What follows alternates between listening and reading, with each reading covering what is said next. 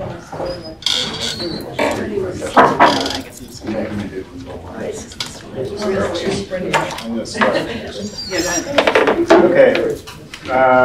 Thank you, everybody, for coming.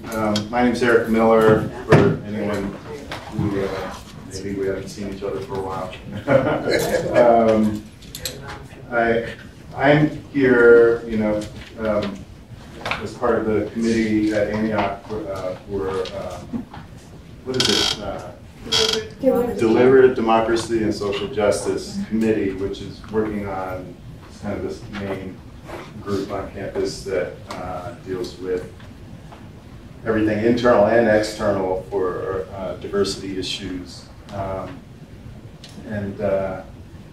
Kevin Magruder and Myla Cooper lead the committee, but neither of them could be here today, so they asked me to be here.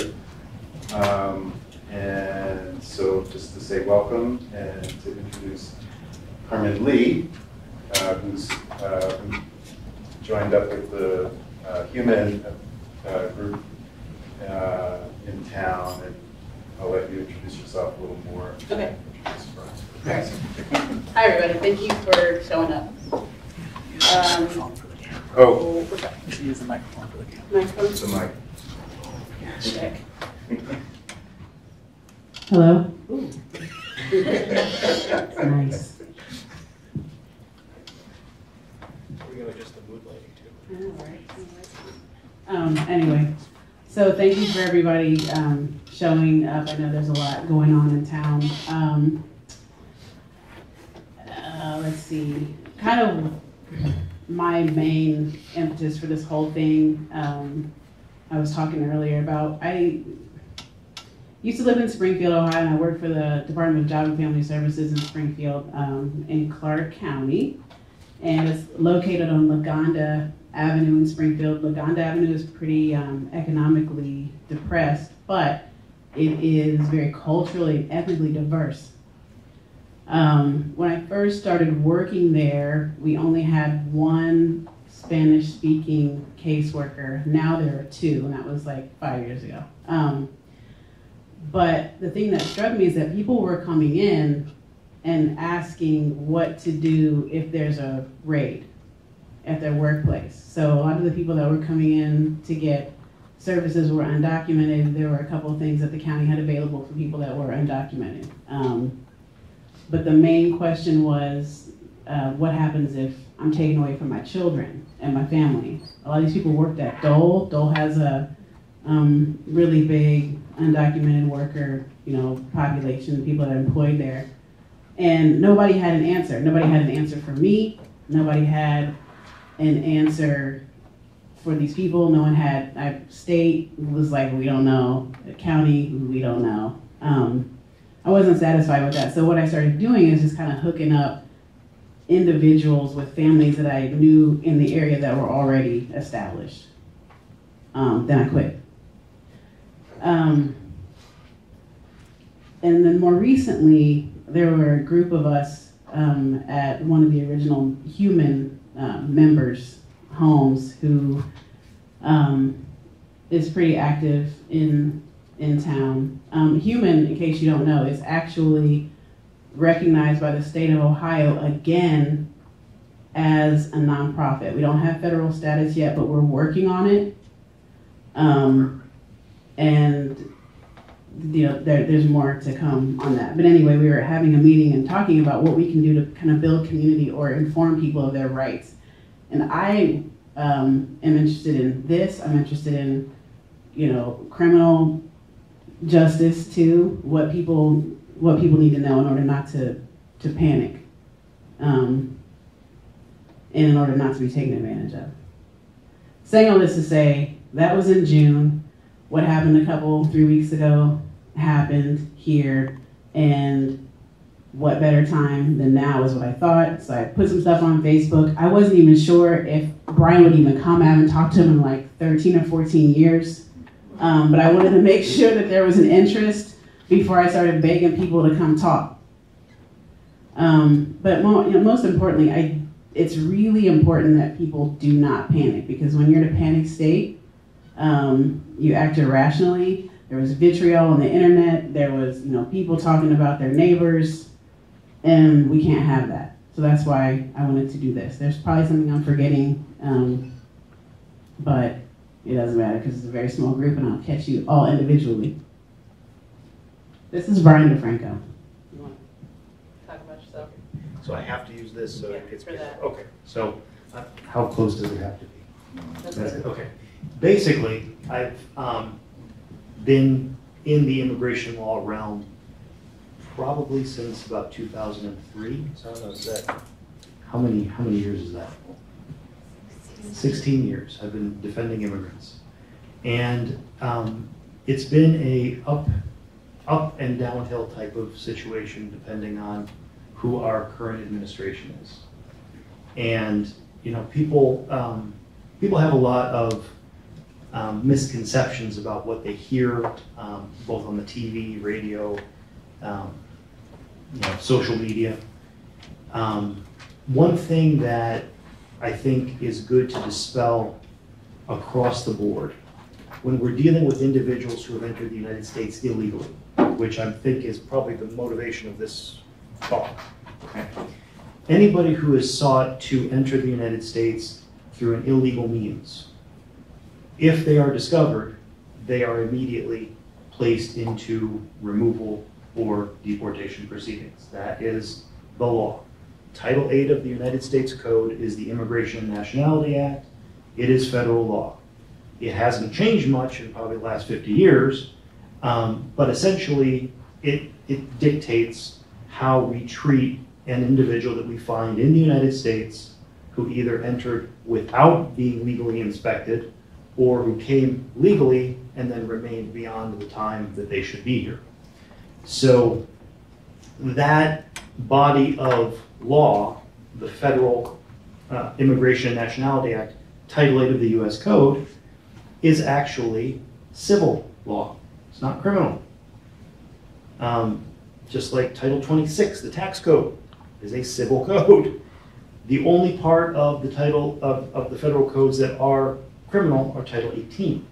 So Title 8, the Immigration and Nationality Act, dictates a civil type of legal process and a civil penalty in the form of you are sent to your home country. That's essentially the penalty. So where things get a little bit confusing is that an individual in the United States who, let's say, is either somebody who entered illegally to begin with or somebody who entered with a visa and then overstayed, they're subject to that jurisdiction and they're still subject to normal jurisdictions for their daily life. So if an illegal immigrant or a once legal, now illegal immigrant breaks the law in city X, they're subject to state law, and then there is the opportunity for the federal authorities to discover their whereabouts and then take them to federal jurisdiction to basically face the music for the immigration violation. And I think that's kind of what people here are interested in. Yeah. Is this on? Yeah. Okay, so you said that if they're discovered that, under state law, that the feds may come in, okay? All right, so what if they're discovered by the feds? Do the feds turn them over to the state? I mean... Only if the person has committed a state law violation. Okay. Now, if the only violation you're suspected of is illegally entering the United States, then the only agency that's going to deal with you is going to be the Immigration and Customs Enforcement officials. But if you are suspected of, I don't know, a drug-related crime, it's going to be whether or not it's going to go to the county prosecutor or whether the DEA is going to get involved across the state lines. Oh, I see. Thank you. Were there any other questions at this point? Okay. Back to Immigration Law 101.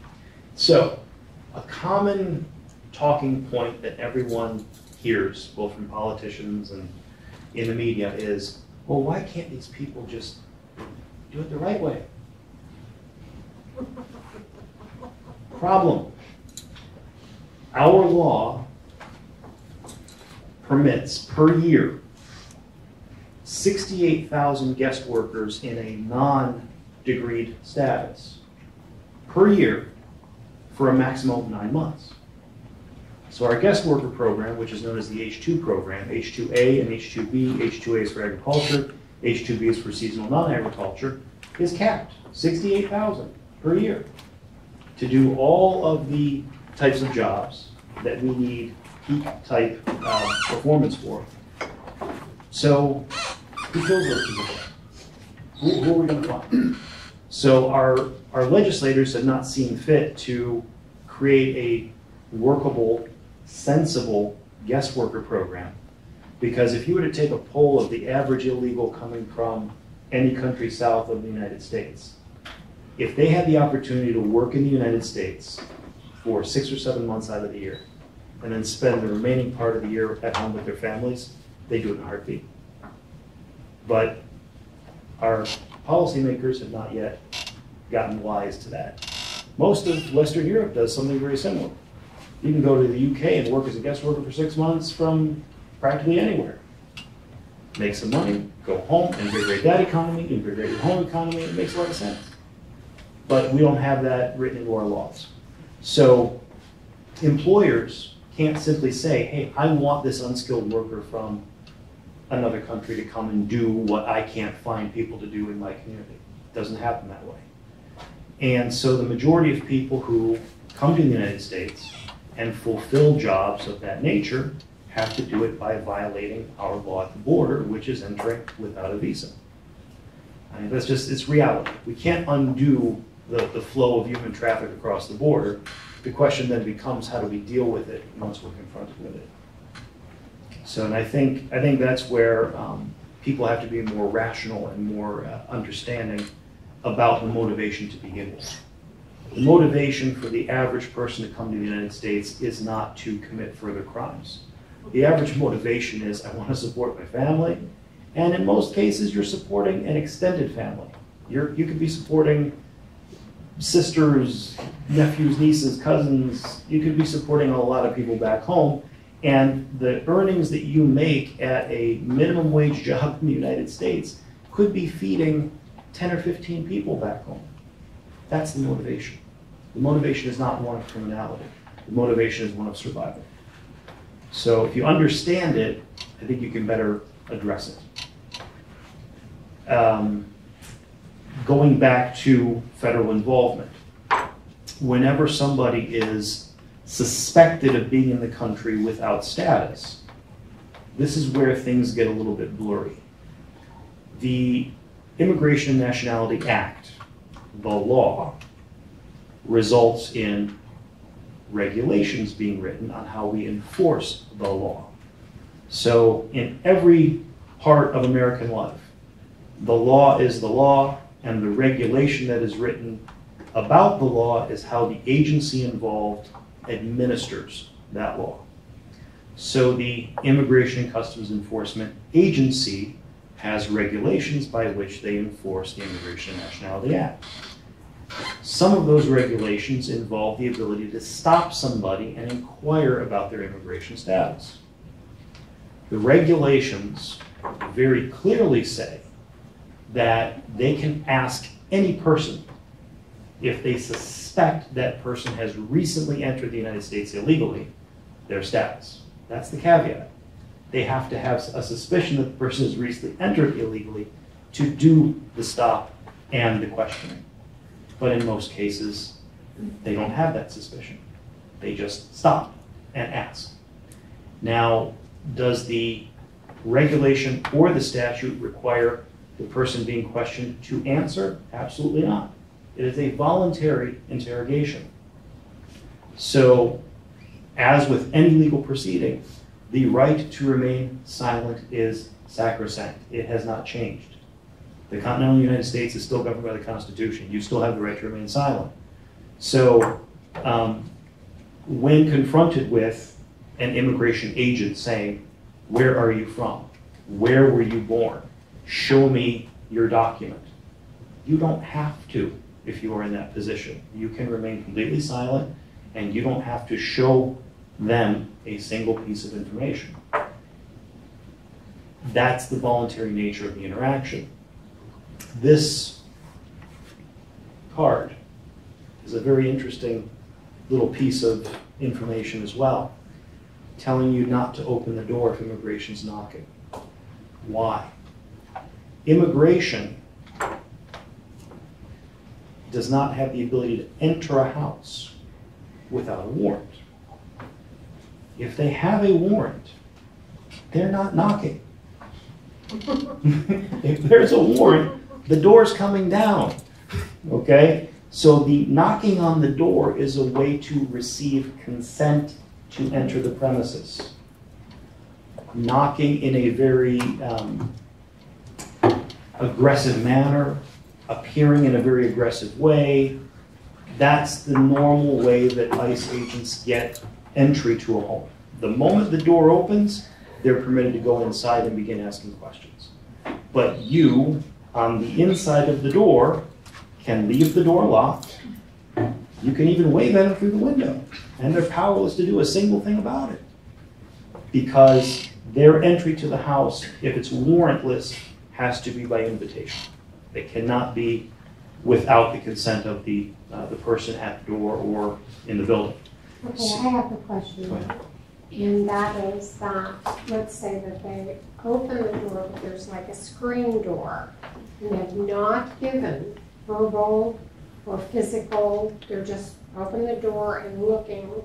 Is that considered consent by some wild stretch of the imagination? It's going to depend on the ICE agent.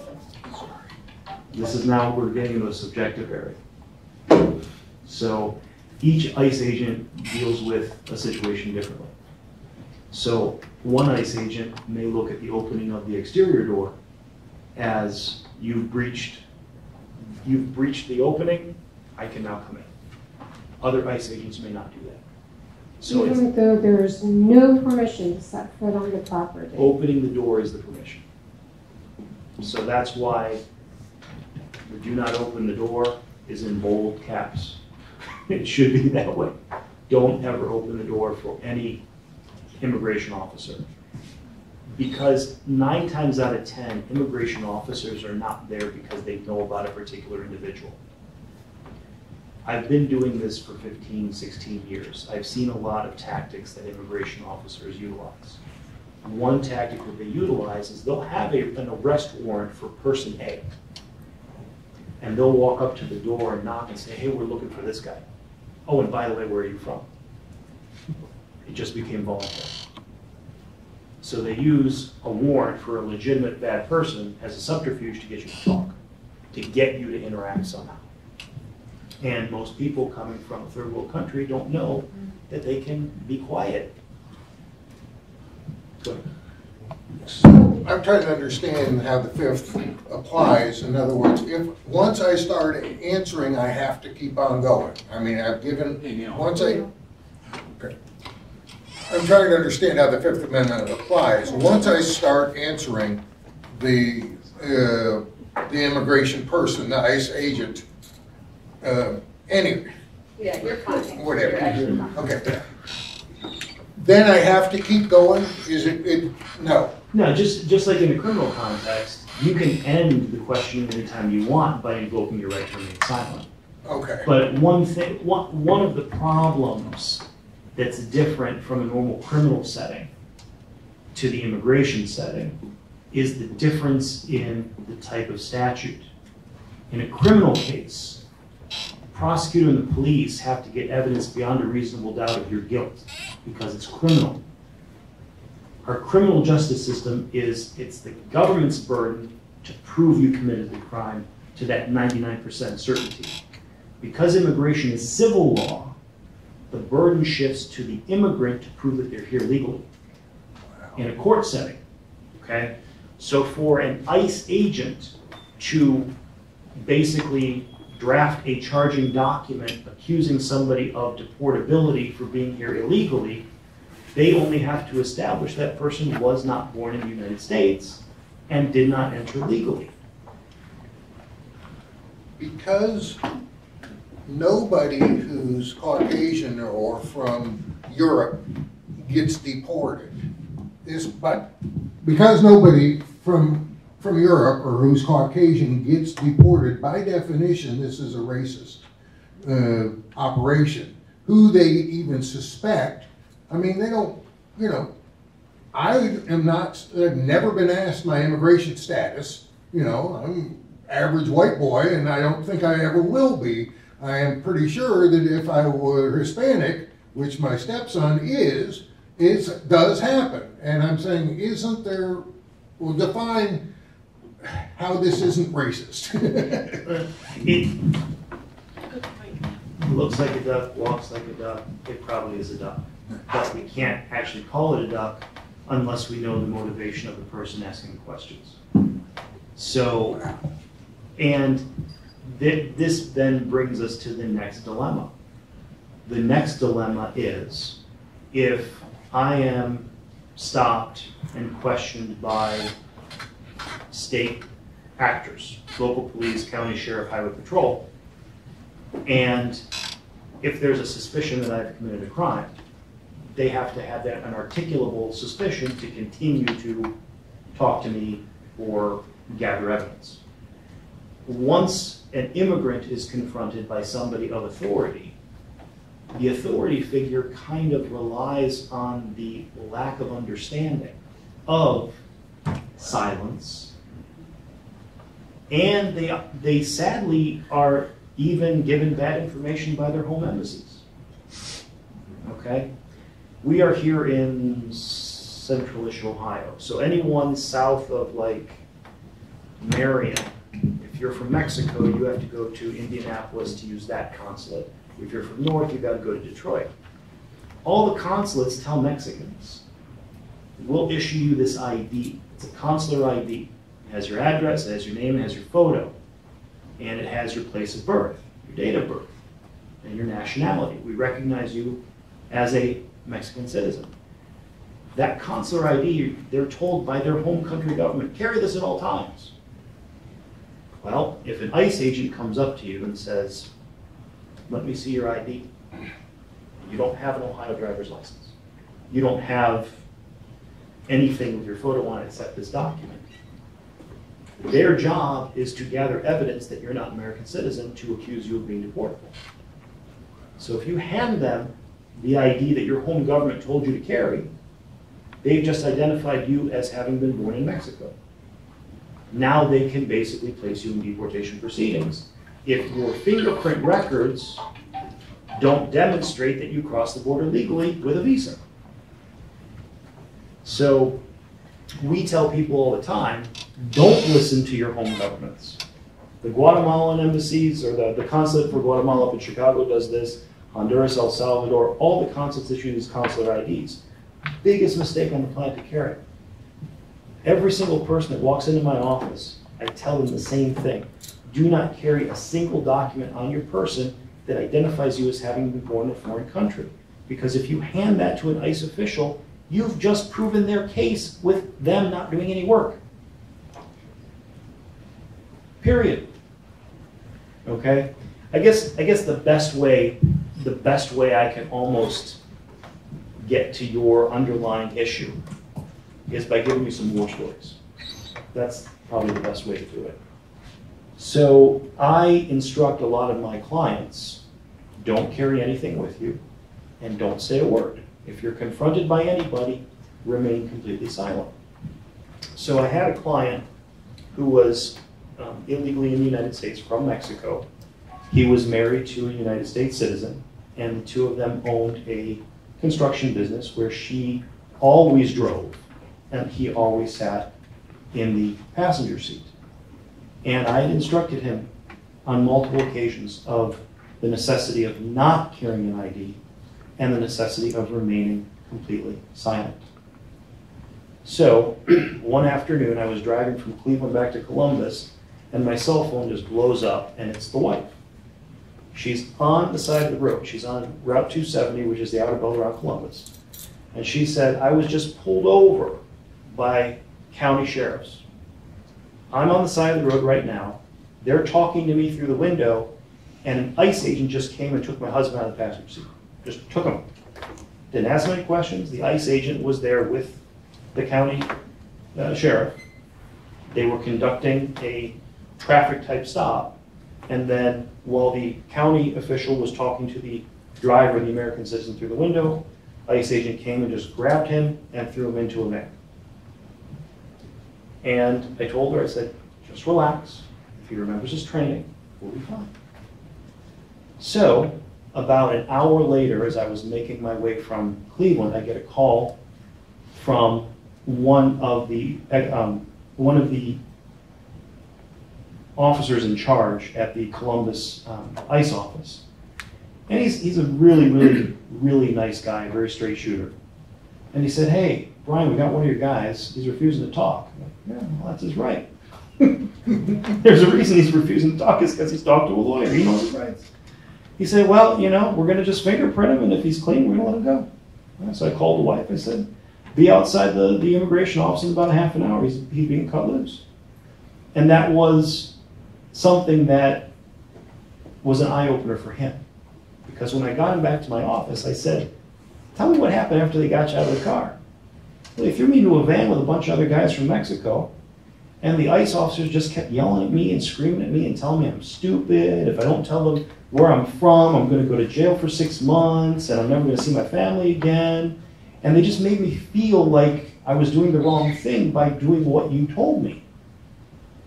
But at the end of the day, the other guys in that van proceeded to a jail and got deported because they told them I was born in Mexico. They fingerprinted you, found no evidence that you're a Mexican citizen. So facially, I may think you are born in a foreign country, but unless I can prove it, my case just blew up. So those ICE officers, strong-arm tactic on my client, failed, and he's a green card holder today. Go ahead. Do the laws or the regs or procedures or policies created by the agency permit abusive behavior toward people in custody and or people that are suspected of wrongdoing? It, once again, is subjective because ICE agents, this close after the 9/11 anniversary, we can take a little walk down memory lane. Before 9/11, immigration authority was under the Department of Justice. Okay? Department of Justice held the INS. Subsequent to 9/11, we created this super agency called Department of Homeland Security, which assumed roles of Customs and Border Protection, immigration enforcement, immigration benefit adjudication. They took the Coast Guard. They took a bunch of other groups and put them under the, Coast Guard is no longer Department of the Military. Yes, Coast Guard is now Department of Homeland Security. And the Transportation Security Administration, which is a conversation for another day. So we made this super huge watchdog agency, and we gave them all kinds of powers. And we slapped it together practically overnight. So within the first few years, you had legacy INS officers who were thrown into the new immigration service, along with former customs officials whose only job was to take care of monetary taxation issues at borders for importations. And now they're all enforcing the same group of deportation laws. So was there a learning curve? Absolutely. Did and do abuses happen? Yes. You cannot take the human element out of law enforcement. That's the reality. Okay, then I have a follow-up question. Is there an avenue to pursue like abuse? You know, to file complaints even if there is a venue for that, is it just a joke?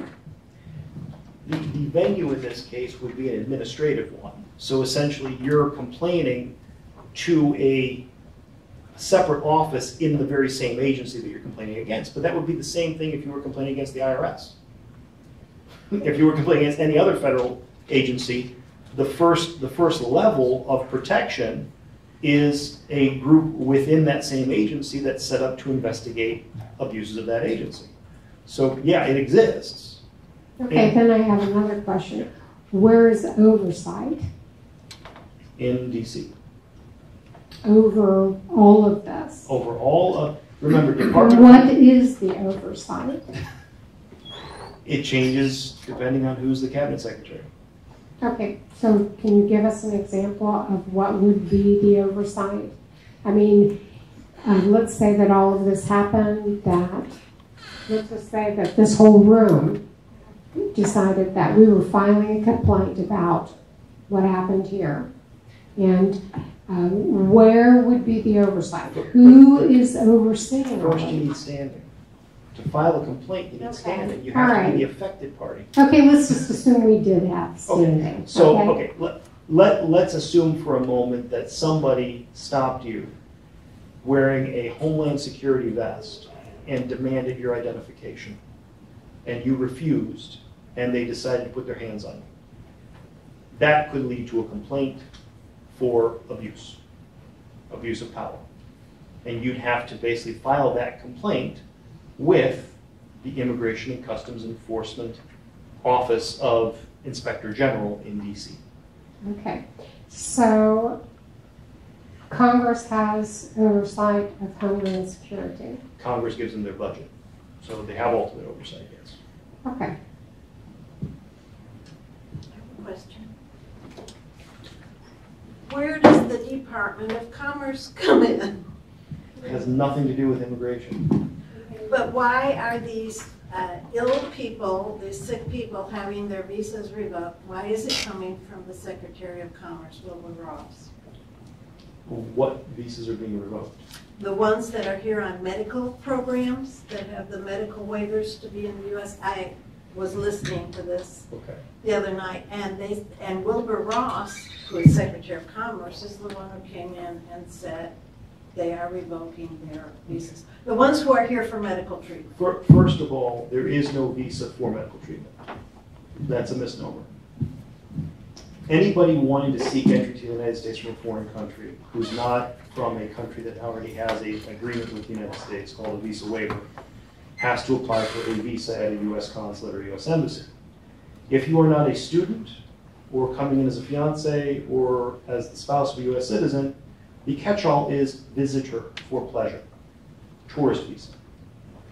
A tourist visa can be granted to somebody who is coming to seek medical attention if they can prove to the consular official that the medical attention they're seeking is already prearranged, prepaid, and will not take a single penny from any taxpayer.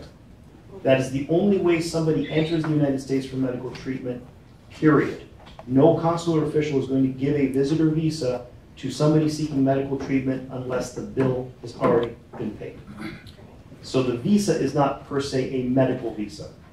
The visa is a visitor visa that's been granted on the condition that they come in to seek the medical treatment and depart. So revocation after the fact is kind of a misnomer too, because if they've already gotten the visa, they've already proven that they've already prepaid the medical. So the Department of Commerce has no real reason to go after the financial aspect of the situation.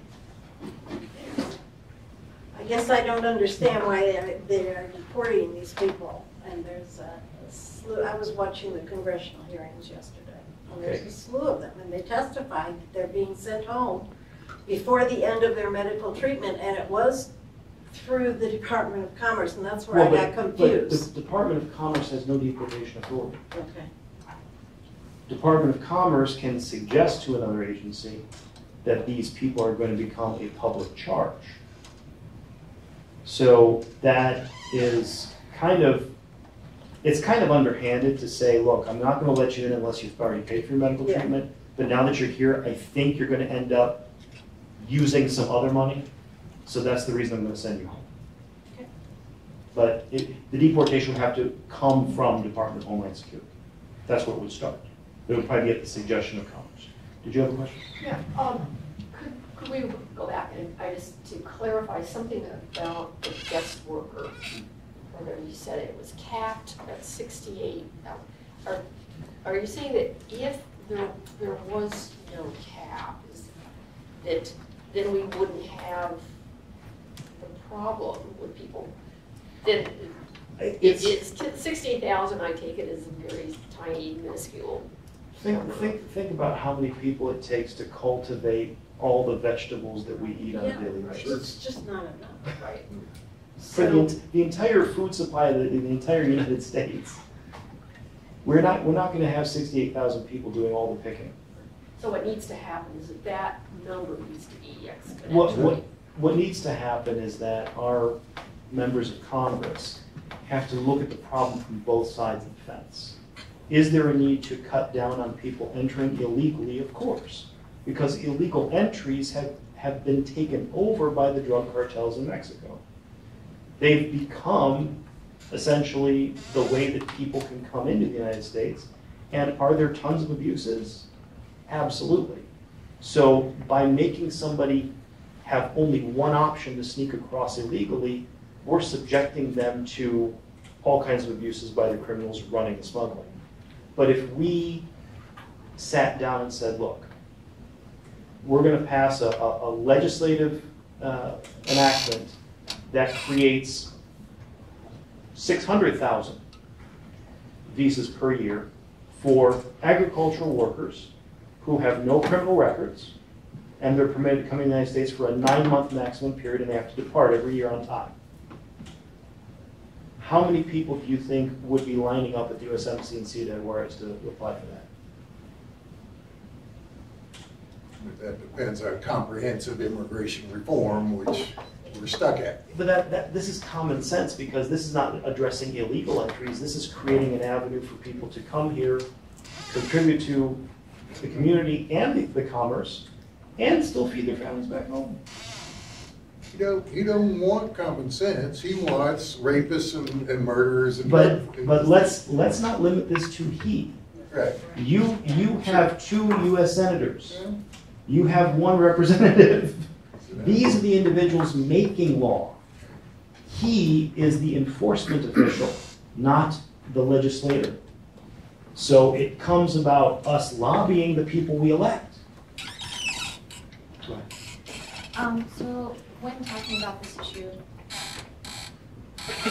Some people need it, some people don't. okay, when talking about this issue, can you speak to this, the argument that illegal immigrants come, take all of the jobs, suck up welfare money, they're taking all of our public tax dollars, and then not contributing anything to it?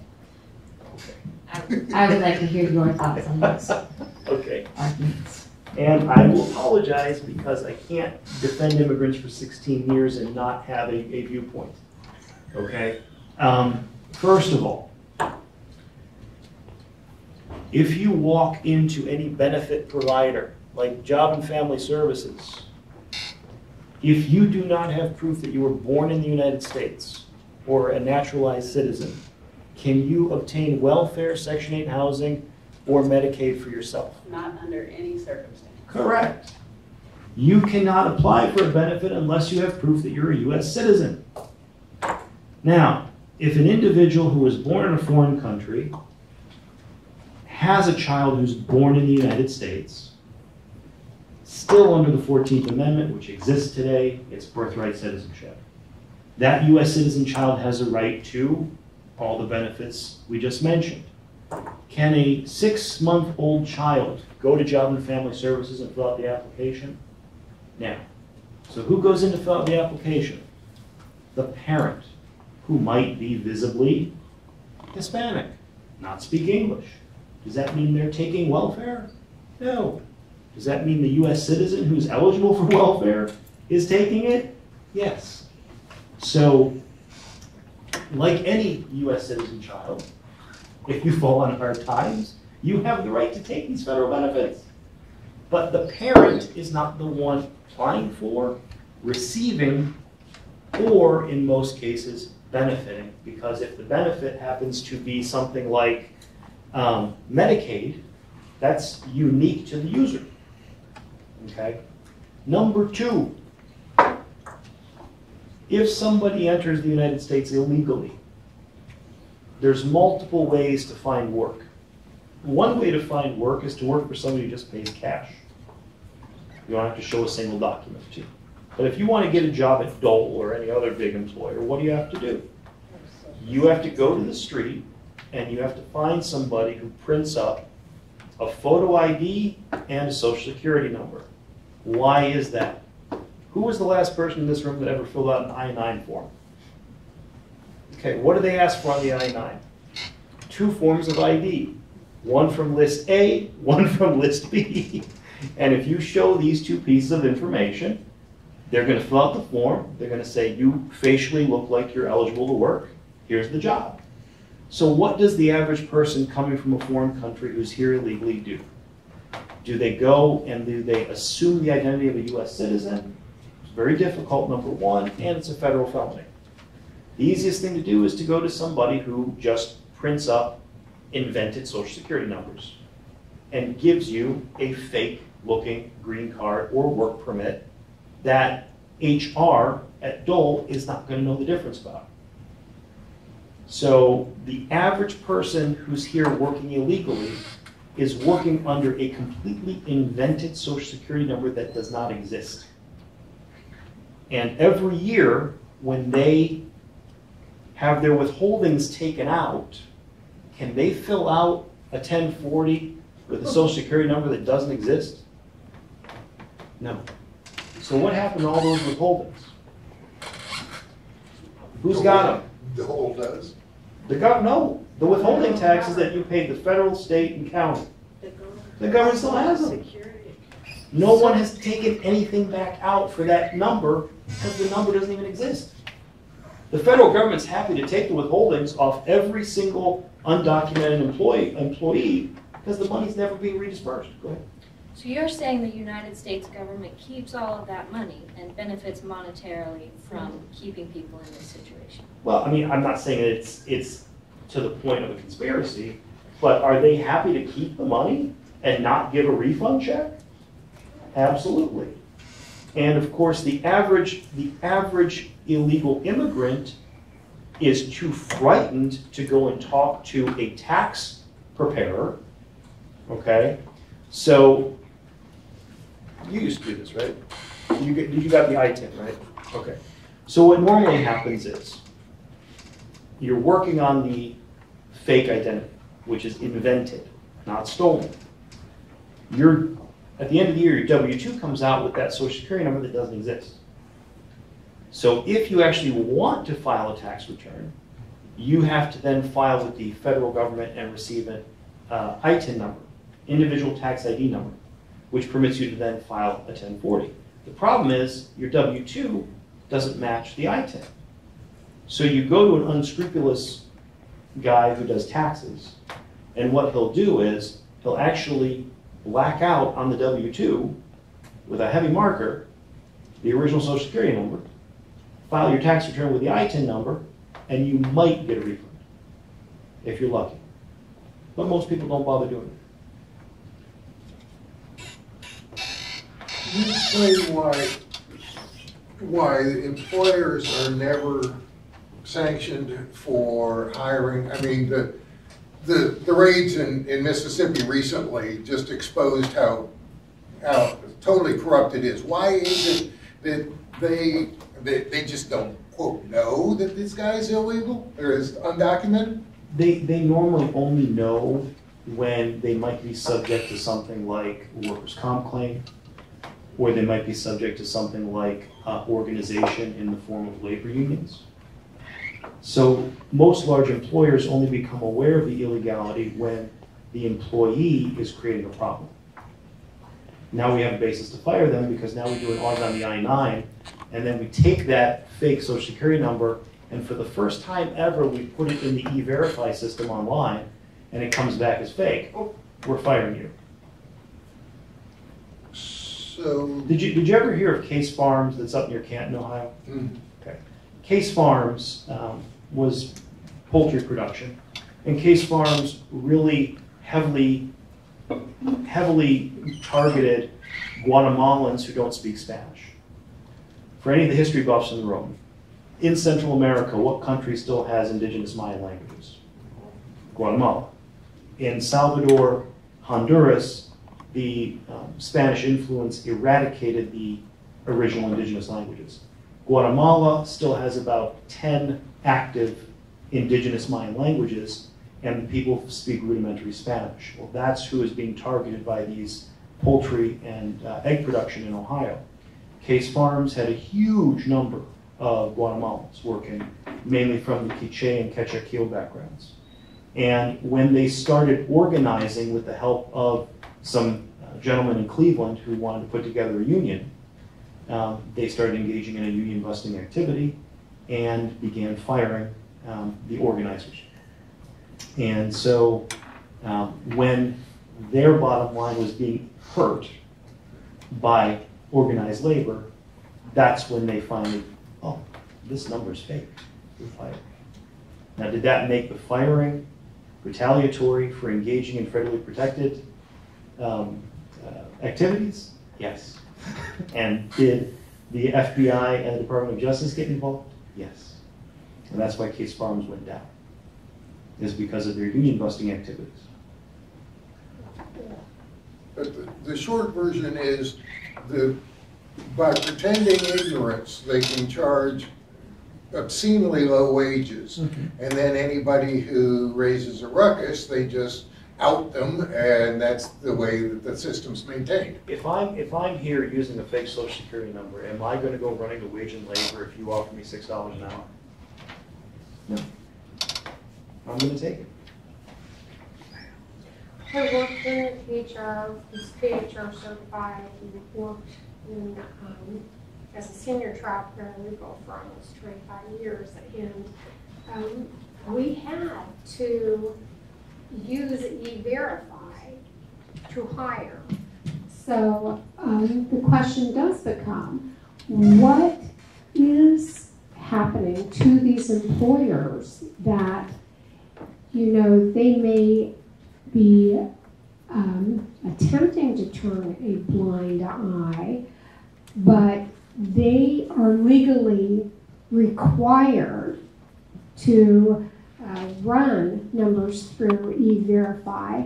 And then the other point is that because I had worked in HR law, and I did workers' comp, and we had to know a lot of employment law, and so I would get different cases and read them in the O-bars and things like that. And one of the most egregious that I saw was a meat packing company that they had, somehow they were raided, and they were abusing the workers so bad that because they were illegal, that there were reports that they had used hammers on them to correct their behavior.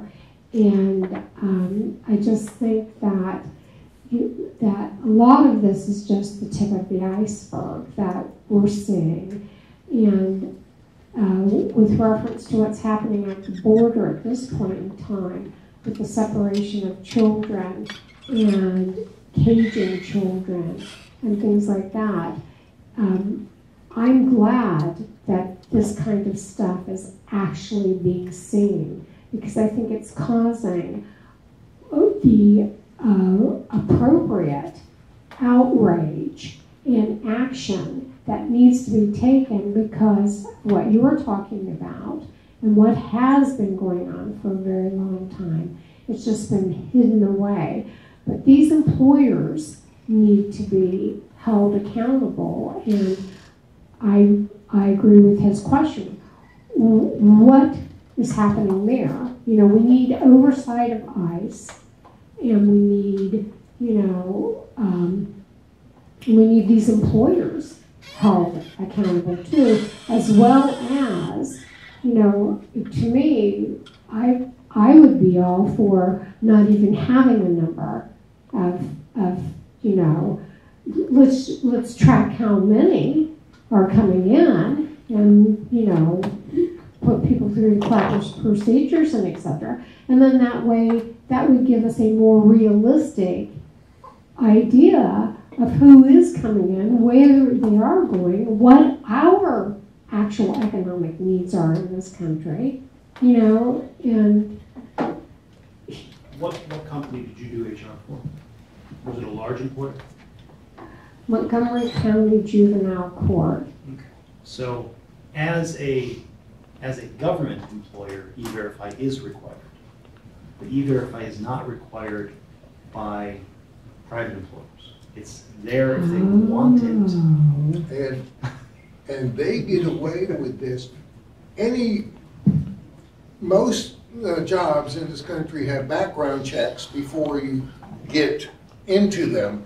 But E-Verify is only voluntary and after the fact because that serves the interest of Purdue or any of these big ag companies so that they don't, if they were held liable for you must do at point of entry and E-Verify, then they could be held at sanction, but they don't want to be on the hook and they run call the shots.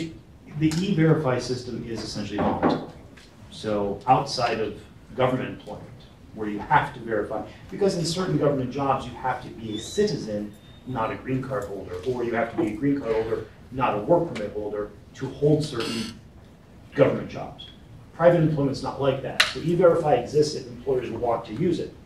And so most employers know that if they do use it, their workforce is going to dwindle. So I'm not going to use it until it becomes mandated. And so are there legit sanctions for the employer? Not really. The sanction is you lose the employee. I have a question for, say you were coming illegally and you were for some reason able to like obtain an application for any kind of visa, but because your visa is going through a process right now, which takes a long time, you're still technically not legal in this country, and you're stopped by an ICE officer.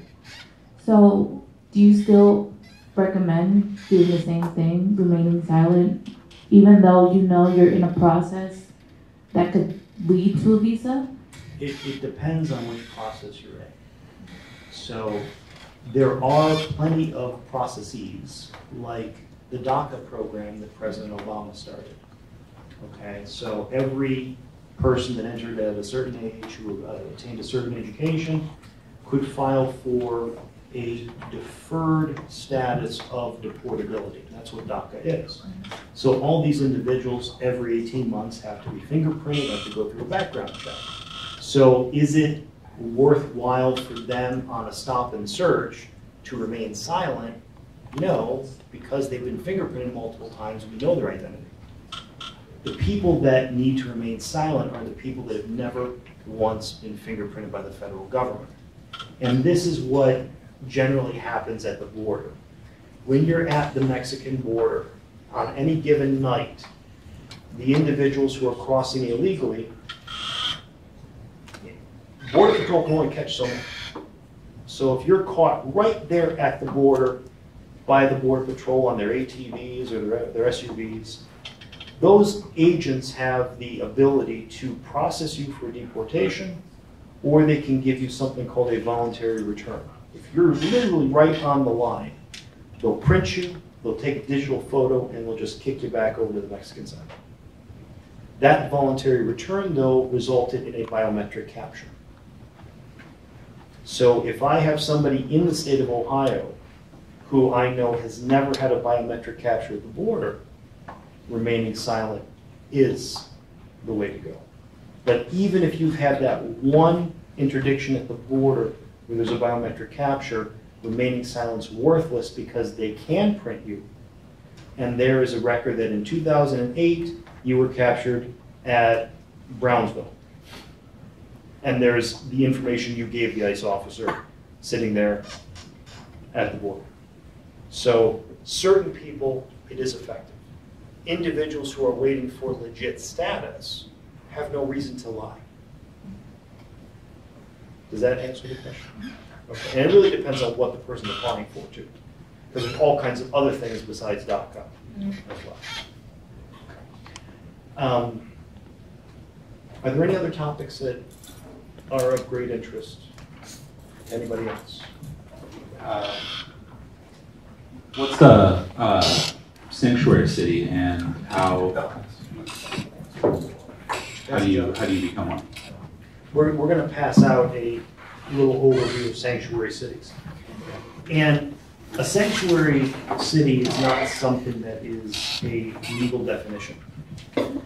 A sanctuary city is essentially something where a subdivision of a state, it can be a county, it can be a city, it can be a municipality, it can be a township, chooses to not assist when federal agencies make requests. So the handout that's coming around, if you look towards the bottom of it, under the universal definition does not exist. It talks about something called the 287G agreement. Immigration and Nationality Act 287G is the authority for a state official to be given federal powers solely under the Immigration Act.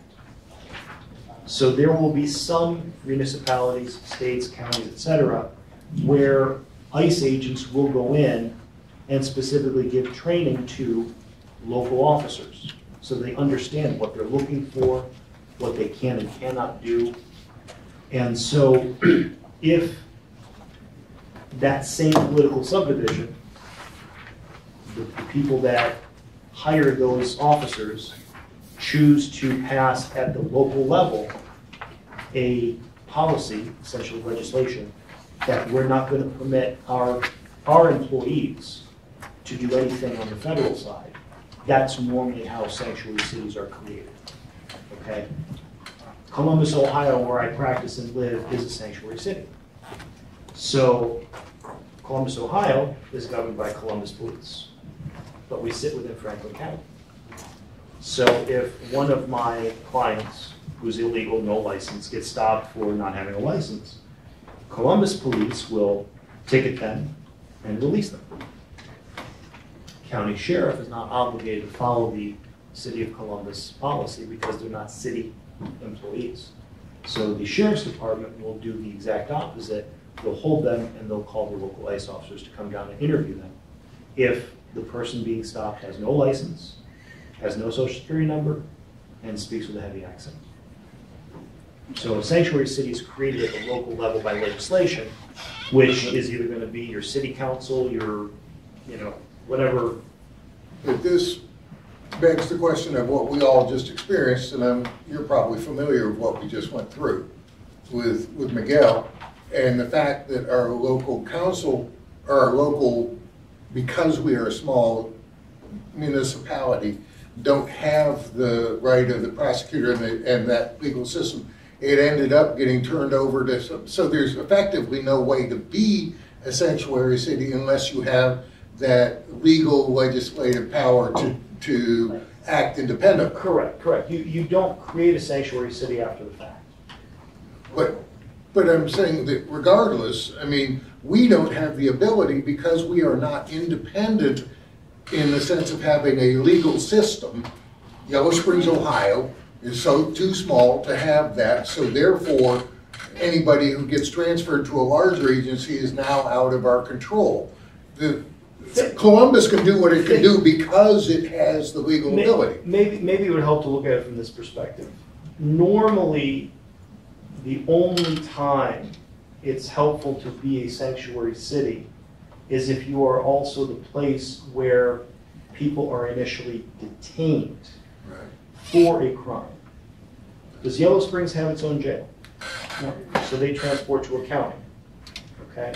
So it's going to be the county sheriff who's going to receive the written detainer request from ICE, exactly, not the local police.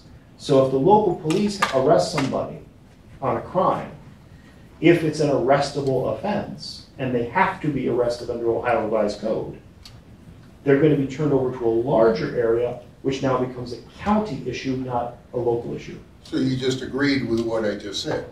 Not necessarily, because if you're not housing prisoners here, there's no way to make the sanctuary situation even helpful. That's right. So being a sanctuary doesn't help Right. unless you also are where the county jail is located. Exactly. Okay, we're saying the same thing in different words, yes. Okay, so, did someone else, did you have a question? Okay. Thank you. So can only cities be sanctuary, or can counties? Can the county government come together and say, we're sanctuary? They could, if a county has the ability to legislate for the county proper, yes. Because remember, we're in Ohio, and I'm only a licensed Ohio attorney. I don't know if counties in Pennsylvania have the ability to pass laws, or Florida, or whatever. But normally in the state of Ohio, legislation is made at the city level, the state level. There's no intermediate county legislation. So it's basically going to be our elected representatives going to propose a bill in the city council and then vote on it. Okay, then I have a question about county taxes, because don't the county commissioners get together and they create that law with reference and to? Commissioners are elected representatives. Yes. But commissioners don't have legislative authority. They have the ability to spend, not to create a new tax. Okay. Taxation comes from the state or the city, not from the county level. Okay, so But then, they can use the money that's given to them by the municipalities within the county. okay, but they can get together and set the county tax rate, correct? No, yes? We're getting a little bit of field of what I normally do. Okay. Because I was just thinking that I think that they create some laws, but you're saying that, no, they just implement them. Right, that county officials generally do not have the ability to create legislation. Okay, think about it like this. If I'm stopped today for a crime, I'm either going to be charged under the city code or the Ohio Revised Code. If I'm stopped for no license, there's a local city code that governs having a license, and there's the state law that governs having a license. So if I'm stopped in a large municipality, they're going to charge me under the Ohio Revised Code. If I'm stopped in a smaller municipality, I'm charged under the city code, or the police officer could charge me under the Ohio Revised Code, but there's no county code. But don't they have like county jails? And Yeah, jails are just housing facilities though, and the counties are where we prosecute at the county level felonies. And normally the county has a court that deals with felonies. It's just a division. It's not necessarily where laws are passed. So from a code perspective, a law perspective, codes exist in the municipality level and at the state level. So is the state none at the county level? None that I'm aware of. So it's up to ultimately a city council to propose and vote in the democratic process to pass a law. And if that law is, we're not going to allow our city officials to interact this way with the federal government, that becomes law in that city. It becomes obscure, but, I mean, don't counties have zoning laws? But those laws, zoning, are normally passed at the state level. And they're just enforcing They're enforcing them? zoning. Okay. Could you translate the sort of know your rights information to like a sort of a college campus context? For example, with like, not opening the door, does that apply, like for your dorm room, or like how does it sort of translate? Yeah, well, it's the same thing going back to the very beginning that we're dealing with civil law. So these agents, the ICE agents, have to voluntarily get in. So they don't have overarching police authority. If they suspect a crime is happening, they can take further steps under exigent circumstances. It doesn't exist for ICE. So they can knock all they want, they can yell and scream all they want, but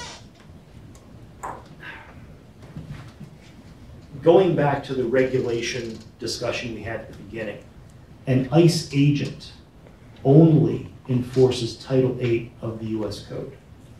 Title 8 of the US Code is then prescribed in regulations. Their authority ends at those regulations. They can't go beyond them. They're not here to search for drugs. They're not here to search for guns. That's the DEA and the ATF. Their job is only to determine if I suspect somebody crossed the border illegally and are here illegally, am I investigating that? Help me understand. It's clear in an apartment building, for example, that each unit becomes the deciding factor. I mean, if I open my apartment door, then I am doing certain things. What was unclear when you brought that up is a student in a dorm, who has the ability to allow them into the dorm, or is it the dorm room that becomes the relevant factor? It's going to depend on the makeup of the building. So if you have public access to the dormitory until 9 p.m., they can get past the main door, like any other member of the public. So it just depends on what we're...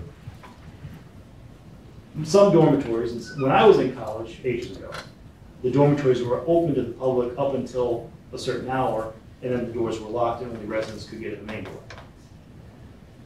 Okay, but at that, up until that time, then it's up to the students to say, go away, no thank you, or whatever. I mean, at his or her door.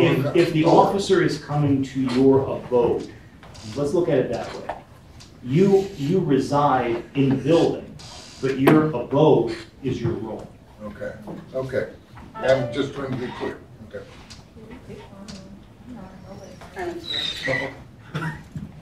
Okay, so my question is, what about public spaces that are private businesses but the public has access to? Like a hotel, where the kitchen staff, it happens to be a kitchen, the back of the house is full of undocumented workers. Somebody, an ICE agent comes in. They are able to inquire and ask, what is your status? Can they be asked to leave because they're on private property? This is all, okay, so hypothetical. The employees get together and talk to the employer, and the employer agrees that if ICE agents come onto the property, they can be asked to leave, or is it better that everybody just shuts up? It's better to let them do their thing. Mm-hmm. And just don't talk. Because you don't want to poke a sleeping bear. Right. Okay, that makes sense. So advise everyone of the need to not carry identification and the need to remain completely silent. It's not an affront to the ICE officer to say, I don't want to answer your questions. Gotcha. I refuse. Brian, on this ID situation. Mike. On this ID situation, I'm wondering with the states that have provisional driver's license or limited purpose driver's license, have you seen anything where ICE is using that as No, and I see people every now and then coming in with still valid Michigan licenses, because Michigan was a little bit more anti-Real ID Act up until lately. And there are some other jurisdictions, but I've never seen that used as a way for the federal government to track individuals. And I mean, think about it now. Why is it that we're switching over to that federal ID? Has anyone applied for that new federal ID yet? No. Did you notice that when you're at the License Bureau, before you take the generic picture with the nice backdrop, they take another picture with a small black camera that uploads immediately to a DHS computer? That's what they're doing. So the new federal ID is doing a capture of your face that's being taken directly to a federal computer, and then you sit for your normal driver's license photo. And in 2022, unless you have one of these federal IDs, you will not get past TSA. No, not that one. Yours not. You have DACA. You can't get a federal one. No. But it's like a small picture right there that you're talking about. No. No, they actually take an extra photo digitally while you're standing at the booth. Go ahead. Okay. So if you don't have real ID, because right now the state I live in, Pennsylvania, is enforcing real ID, because my ID right now says not used for real ID, I can't get past TSA. At some point in time, yes. You need two forms. They've rolled it out as a gradual thing. So we've been told in Ohio that 2022, unless your Ohio license or Ohio ID is the federally mandated ID, you can no longer use that as a form of ID for TSA. But you can still use a U.S. passport. I carry a U.S. passport card because I travel to Detroit so much. I always like to go across the bridge to Gannett. So it's always in my wallet. Now, it's a U.S. passport, but it's a plastic card with a microchip. So if I need to go past TSA, I just show them that. I want to go back to what Carmen's scenario of the restaurant with the workers, and you indicated that advised them, not to carry. So is it your opinion that managers, supervisors, and employers can advise workers not to bring ID and not to answer questions and be in compliance with laws? You're complying essentially with the constitutional right to remain silent. Okay. So, has anyone in this room ever been an immigrant besides you? Okay. Has anyone taken the citizenship test? Okay. Of the 100 questions, there's a question on there that says, "What is the U.S. Constitution?" What's the answer? It is the law of the land. I remember that. So, remember, the Constitution still applies. So you can advise, I have no problem advising people. If you are confronted by law enforcement, your right to remain silent is absolute. The problem. I know that when you're stopped by police officers, they have to Mirandize you. I'm sorry. We passed her, but my. Stop being so soft-spoken. Sorry, no problem. Do Miranda rights apply to people being stopped by ICE? No, because you're not being booked on a criminal level. So there's no right to Miranda. There is also no right to free legal services if you are stopped and placed in deportation proceedings. When you get to immigration court for the first time, the judge tells you, you have a right to counsel of your own choosing, but you will not get a free lawyer. Wow. Civil law. It would be like you getting a free lawyer to do a divorce. County's not going to give you that. So all these folks who are getting picked up and don't have any money, most do not have attorney kind of money, so they're just SOL unless there is a 1 in 1,000 chance of a pro bono. I want to say something real quick. Some do have attorney money, but they don't have the knowledge to use the money that's in the house in the diaper drawer, right? And so there's no liaison there's no way to get to that lawyer money. Does that make sense? Right. There's no bank account, but there's $6,000 in the freezer. I get that, right? And many folks don't even have the diaper drawer money. Well, right. I don't know. I mean, that wasn't my experience. That wasn't my experience in Springfield. Okay. The money was there. There was just no way to get to it. Can I give you some reality? Okay. Most people who are arrested by ICE and are taken to Butler Jail and held for immigration proceedings, the majority of them are not going to post bond. The reason is that in an immigration bond proceeding, it's not the same as a criminal court where the presumption of innocence applies. You're in a civil proceeding. In a bond hearing with an immigration judge is not a federal judge. An immigration judge is a hearing examiner hired by the Department of Justice. They are not federal judges. In that hearing, the regulations say the judge can look at any evidence of danger to the community and flight risk. They can look at accusations. They can look at a police complaint that has not been found beyond a reasonable doubt and guilt has been prescribed to that individual. So when I get to a bond hearing with somebody who's recently detained, real world example, domestic violence, okay? My guy is sitting in Butler County, he has a domestic violence in, I don't know, Hamilton, Ohio. Hasn't been convicted yet. But the police report says that the female in the house, the mother of the children, was struck in the face multiple times with a closed fist. When I get to the bond hearing, the immigration judge is going to be handed that police report and that affidavit by the government attorney. And they're going to say, you know what? You look kind of dangerous to me. I'm not giving you a bond. So there's no presumption of innocence. Doesn't exist. It's there's no evidentiary rules. Really? Really? There are no evidentiary rules. In the state of Ohio, a first-time OVI, state minimum penalty for driving under the influence, state minimum for a first offense, is 3 days in jail or 3 days in a driver intervention program at a maximum penalty of $375 plus court costs. That's the maximum penalty for an OVI. But if an individual gets an OVI and they happen to also be undocumented, after they've done their 3 days in jail, they get whisked away to immigration. And the immigration judge is going to say, driving with a .2 BAC with the kid seat in the back is dangerous behavior. I'm going to hold you without bond.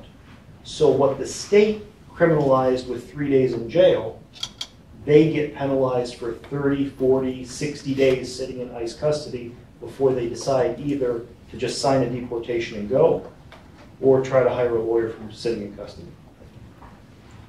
That's reality. So the average person sitting in ICE custody, that $6,000 isn't going to do much for them if they can't get out of jail. But if they can't even communicate that the money is there, that's another hurdle. Here's where it gets really, really realistic, shockingly realistic. If I'm picked up and I'm sitting in ICE custody and I know I'm not getting out, and I know I'm going to be on the next flight to the border, why do I want my family wasting that money when I need the $8 grand to be smuggled back in the country? Because I'm just going to come right back. And 10 years ago, it cost like $2 grand to get smuggled in. Now the coyotes at the border are charging at least $8,000 or $9,000. So $10,000. So if I'm sitting in ICE custody and I know I'm going to be deported anyway, why do I want to throw $6, $7 grand at a lawyer here just to prolong it? Send me home and I'll be back within a week. Because that money is more effective paying the smuggler. Or, yeah. But that's how they're going to support their families, by smuggling back in so they can go right back to work. But that's reality. People sitting in ICE custody are not thinking like you and I, having grown up on cop shows, seeing, Dragnet or whatever, generation. Oh, never mind. Initially, you told all of us that the laws have not changed in about 50 years, okay? So 50 years would be back in the 60s, okay, that these laws that we are now, that now cover everything were created. So before these laws were created back in the 60s, was it this harsh and inhumane and unjust and unfair? Were the laws like this? Or in the 1960s, did the laws become so slanted and profane to, it seems to me, the underlying foundation of the United States. There's two things at play here. The laws affecting legal immigration are one side of the argument. The laws of how we treat illegal immigrants are different. So if we want to talk about how we legally affect immigration, back in the 60s, it was easier to get an unskilled green card for somebody who did not have a bachelor's degree. Stonemasons, carpenters, people like that in the 50s and 60s could come from a foreign country and get a green card through employment sponsorship because we still wanted non-degreed labor types. In about the 1980s, Congress created so many hurdles to bring non-degreed individuals that today, to get status through employment, you either have to have a bachelor's degree and go through the Department of Labor to sample the labor market before you're going to be certified to get your job, or you have to be a PhD with so many publications that you are the top of your skill set in the world. So the laws affecting legal immigration have basically gone from, we don't need any more blue collar people, we've already built our infrastructure, now we only want white collar. Okay, but my question is that 50 years ago, what we're dealing with now is what you said, that the laws, so the laws are there 50 years ago. Prior to that, were they this terrible? From an enforcement perspective, back then, the answer was no. You could talk to people whose parents remember crossing at Brownsville without showing anything, just to go shopping on the Texas side, and then just go back over the same day with all their shopping bags. But today, post 9/11, if you want to cross the US border, you have to go through biometric scan, you have to go through presenting a lawful visa, and you have to have a machine-readable passport. Didn't exist pre 9/11. You ever gone over to Canada before 9/11? Sure. On the way back in, what are the guys on the U.S. side? No, you're from Ohio? Yeah, come on back. Now they ask you questions. Now you have to actually present a passport to get back in. So based on your answer, what you just said, even though the laws were this way for 50 years, the interpretation and the implementation were very different pre 9/11, post 9/11. Pre 9/11, our borders were not manned very well. Pre 9/11, does anyone here know what a student visa is? An F1 student visa. You come to the United States to complete a course of study. The course of study could be an entire bachelor's, it could be bachelor's, master's, PhD, or any combination thereof. When you come into the United States as an F1, you have to be approved by the college to get in. You have to go to the embassy and get a visa. You show up in the United States, and 6 months into it, you run out of money. What happens? You don't leave. 9/11. How many of the people flying those planes were F1 overstays? Most of them. Most of them. After 9/11, the United States government immediately changed the F1 program. They didn't do anything to affect border security or how people cross at land borders, but they immediately completely revamped the entire F1 system. They put in a brand new supercomputer called the SEVIS, S-E-V-I-S system, and now every school has a SEVIS official, and if the F1 student does not show up for the next semester or quarter within X many days, they get canceled from SEVIS, and Homeland Security is on their doorstep within days.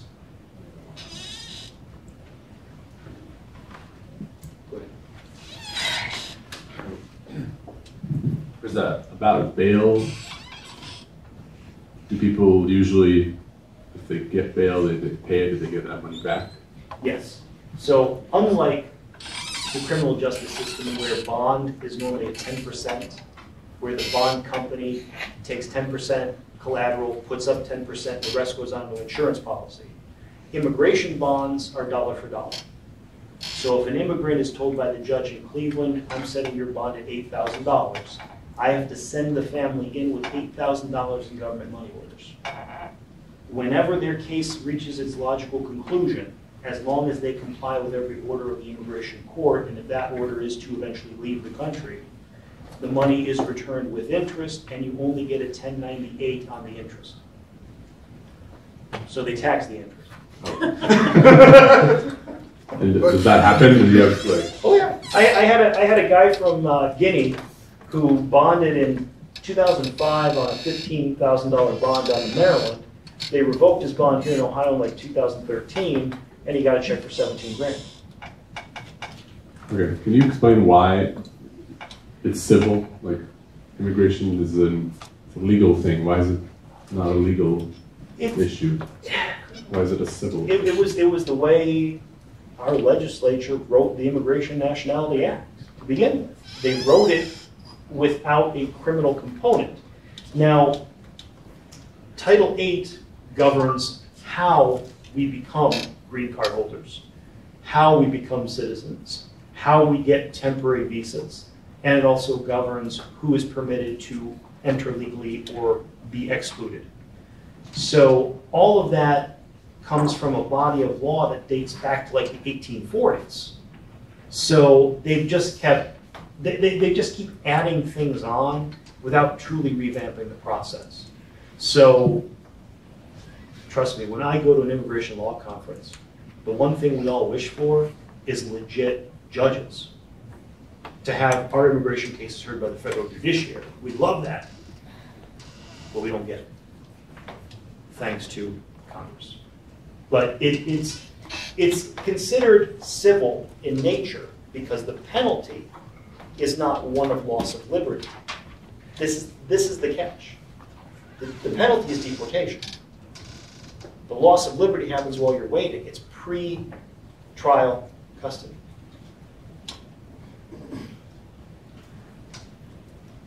Does that help? It's depressing. It is. I mean, I see it as a loss of liberty to be deported. But while you're waiting for deportation, you could be sitting in a jail cell for 6 months. Is that the next? No, you could. I've had guys that have been stuck for 4 or 5 years who just refuse to stop appealing their case.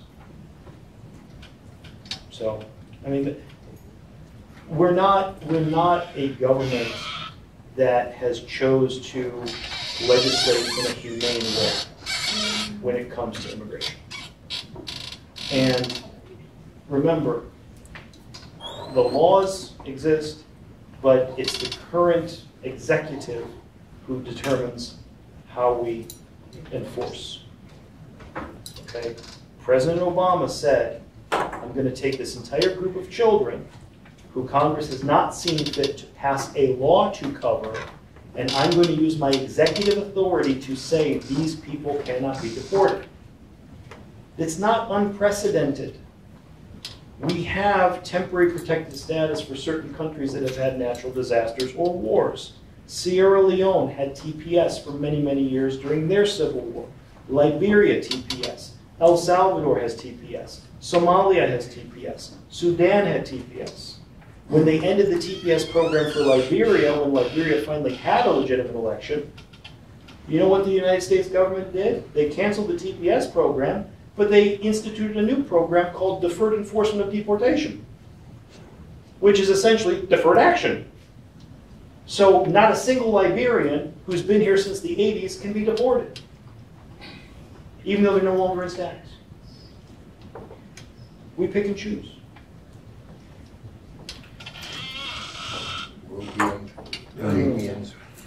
Oh yeah. Brian, I have one question. On the front end, in straight talk, what can we do with our family, friends, and loved ones to help educate them to stay out of harm's way? And what can we do to help them obtain citizenship, if anything? That's the big problem, is it doesn't exist. Any person who's come across the border illegally, that right there is a prohibition to lawful status. Yeah. So entering without inspection prohibits the ability to get lawful status at all.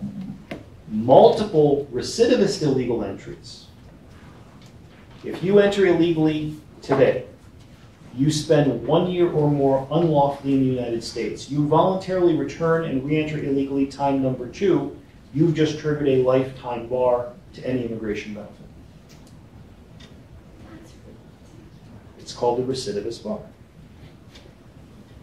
So we really can't counsel our friends and family that, well, just go do it the right way. To go do it the right way, if you've crossed illegally one time and you've triggered that 1 year of unlawful presence, if you do decide to leave and want to reapply legally to come back, you are already subject to a 10-year bar.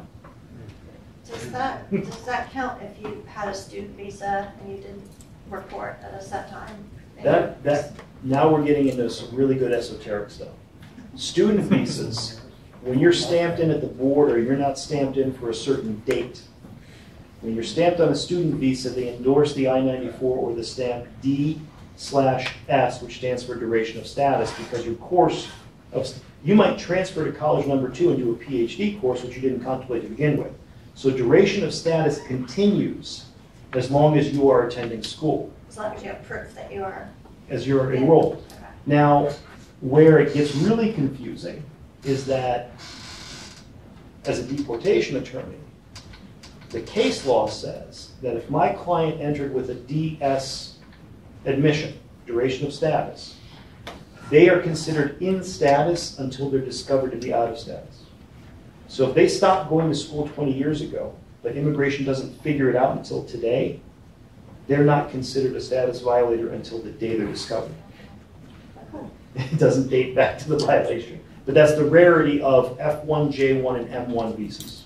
But that counts still as a strike against, right? Once they're discovered, no, once they're discovered, yes. But now that we discover the person who's an F1 overstay, they only begin accruing unlawful presence today. So if they leave in 179 days, they have no prohibition on coming back through some other method. Okay. So Now is we got more questions. Before we, I got the second half. The first half. The first half, is it more so from the perspective of what we want to do in public? Any advice, tips?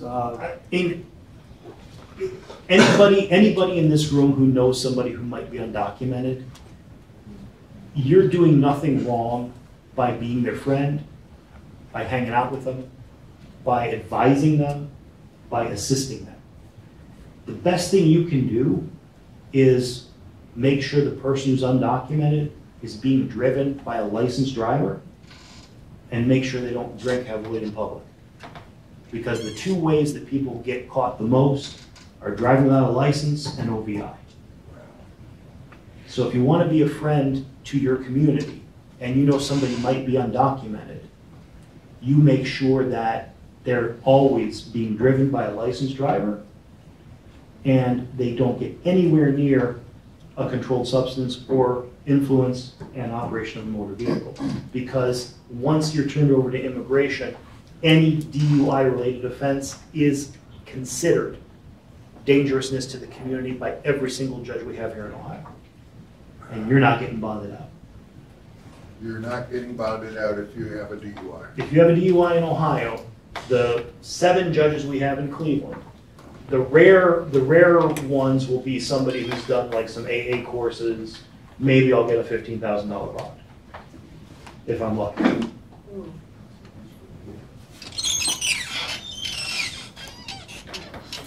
I was going to ask, can you speak to how that crosses over with people applying for asylum, or people who are already here applying for asylum? Okay, so the asylum business has changed over the years. It used to be that people would come here with visas from places that are bad or dangerous and then apply for asylum after arriving legally. But our law also permits a process at the border where any person who presents themselves at the border who requests asylum has to be screened in a process called the credible fear interview. In the credible fear interview, an asylum officer, who is a separate branch of the Department of Homeland Security, asylum officers have training in how to deal with refugees. If you present yourself at the border at, I don't know, Brownsville or San Ysidro, and you just walk right up to the border and say, I'm seeking asylum, you're taken into custody, and then you're given one of these interviews, and then you're released pending an immigration hearing in court. So those people, if they get in trouble at the state level, their terms of release from the border will be altered. They were released with the intent to go to immigration court and fight their asylum case. But during that period of time, you have to comply with local law. So a lot of times people get released from the border, they're not paying a bond, they have a relatively legit asylum claim, but then years waiting for their immigration court hearing, they get picked up on something stupid, and they get taken into ICE custody. Now they're just like every other person in ICE custody, because while they were here waiting for their hearing, they should have been complying with the norms of society. And you wouldn't be able to be here already and apply for asylum. You would have to. Correct. Asylum begins at the border, and if you're determined credible, you're released for further processing. If you're deemed not credible, you're on the next flight back.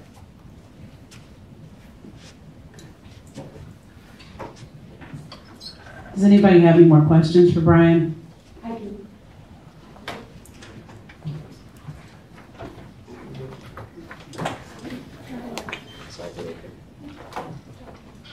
Given the situation that we're all in at this point in time, given the situation that the immigration laws and behaviors and etc., where do you think that the people who want change, where would you recommend that we strike first? You know, what would be our best strategy?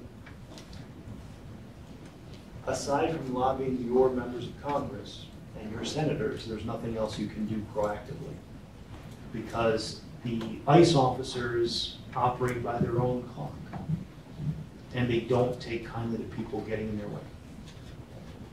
So we need to make sure that we're registered to vote, and that we vote, and that we go to town halls, and that we ask the pointed questions of what are your stances on, and maybe even have local stories and etc., and ask for specific answers regarding scenarios. Absolutely. Our one benefit in this constitutional republic is that we do elect our legislators by direct election, not like the presidential election. That's why we're a constitutional republic, not a democracy, because we don't direct elect a president, so we can't be classified as a democracy.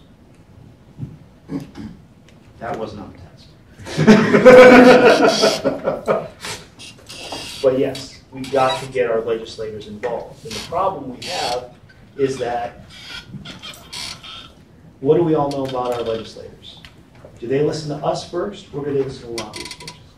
The lobbyists, because you and I don't have the economic clout to make a big contribution to affect something. So it's got to come from grassroots organization. It's got to come from getting people knowledgeable. I'm hoping people left here today having a better understanding of what it's like to be in the shoes of somebody who ran across the southern border. Because the life is completely different from what we know. And could you also explain that you don't get automatic citizenship from marriage? Yeah. Because I think people are misunderstand that. If you enter the United States legitimately with a visa, and you are inspected by an immigration officer, if you marry a U.S. citizen 2 days later, you get a green card. But if you entered without inspection and you marry a U.S. citizen, Even on a vacation? if you entered without inspection, Okay. no visa, no inspection at the border, if I apply for a green card based on marriage, the first thing I have to attach is the proof of inspection. a stamp in the passport showing that they were admitted by an immigration officer at the border. So of the people in the United States who are most affected by immigration, the majority of them entered without inspection. If they're married to a US citizen, they cannot apply for a green card because they did not enter legally. If they want to get a green card through marriage, and if they've been in the United States for greater than 1 year illegally, they can process their green card at Ciudad Juarez or Santa Ana or Guatemala City at the US Embassy, but they're subject to that 10-year bar. Is there an exception for children? For Children enter without inspection? Yes. If a child comes in without inspection, they don't begin accruing unlawful presence until after age 18. So if you meet a child who entered unlawfully, and there's a possibility for them, you got to get them out of the country before age 18, because then they could lawfully re-enter. We actually dealt with this many years ago. I work for some, or I assist with some immigrant projects in the Canton area that deal with a lot of migrant workers. And whenever we had the children of illegals who came illegally, but were showing promise in school, if we got them out before their 18th birthday, they could come back in on an F1 visa and go to college because they have no unlawful presence.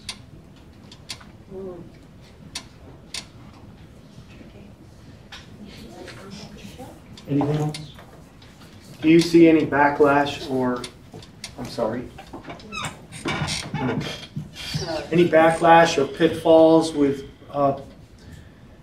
aspiring to being a sanctuary city? If you're not getting a lot of federal money already, it's not like the federal government can really penalize you at this point. I mean, the thing is this, because sanctuary city is not clearly defined, if a city theoretically were to run a campaign of simple signatures, and if the majority of the city felt that the local constabulary should not honor any federal requests on the immigration side,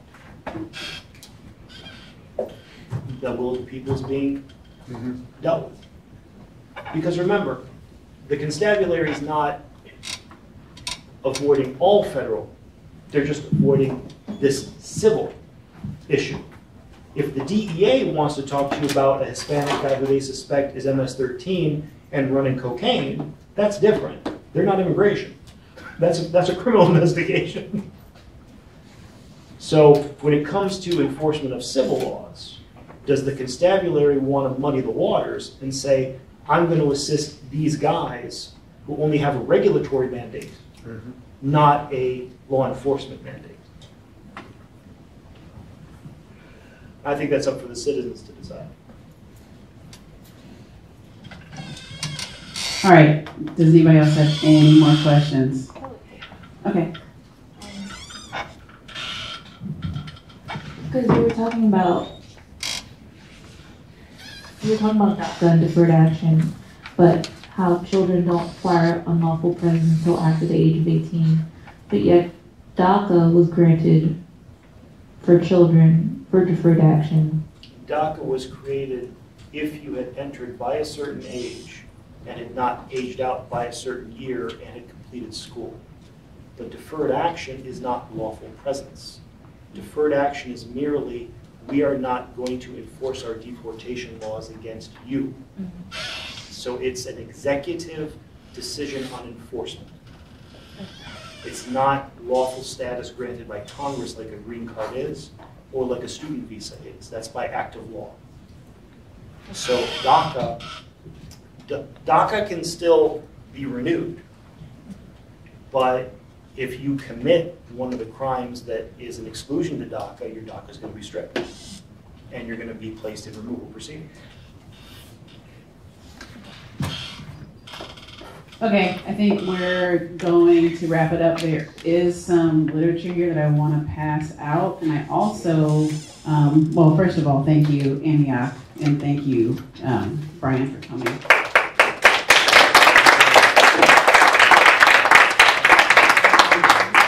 I appreciate everyone listening to me rambling. The other thing that I'm gonna say is if you're interested in the organizational aspect of Help Us Make a Nation, please put your email address on my raggedy notebook, and I will give you information regarding meetings. Right now, we're in the process of revising the original bylaws for Human, and we're going to be taking a look at those, and people are going to have the ability to help us vote on those bylaws. So that's the notebook. Thanks, everybody.